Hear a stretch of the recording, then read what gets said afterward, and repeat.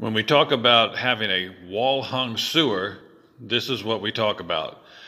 This is a wall-hung sewer, meaning that the invert of the pipe, which is the bottom of the pipe, is higher than the basement floor.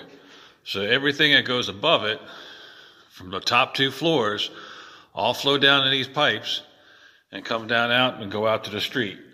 So the top two floors of your house is actually a gravity flow system, but the basement floor, because we have a wet bar way back in that corner, and we have our basement bath over here, so we still need to get that sewage water out. So that'll come back down over to our ejection pit and get piped up and go right back at this level and go right back down and out to the front. That's a wall-hung sewer.